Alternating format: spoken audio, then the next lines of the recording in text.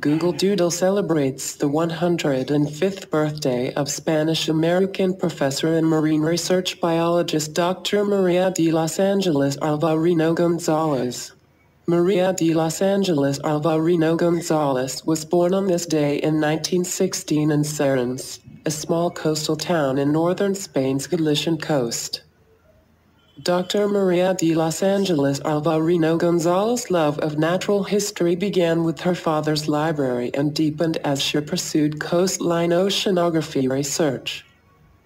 Although the Spanish Institute of Oceanography (IEO) only accepted men at the time, university work impressed the organization that they appointed her as a marine biologist in 1952. At IEO's Vigo Oceanographic Center, she began her pioneering research on zooplankton, tiny organisms that serve as the foundation of the oceanic food chain, and identified some species to be the best indicators of ocean health. In 1953, the British Council awarded Ángeles Alvariño a fellowship that resulted in her becoming the first woman to work as a scientist aboard a British research vessel.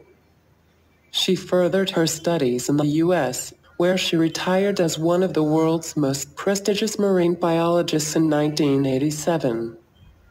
Dr. María de los Ángeles Alvariño González's discovery of 22 new species of zooplankton and the publication of over 100 scientific papers. She held professorships in Brazil, the U.S., and Mexico.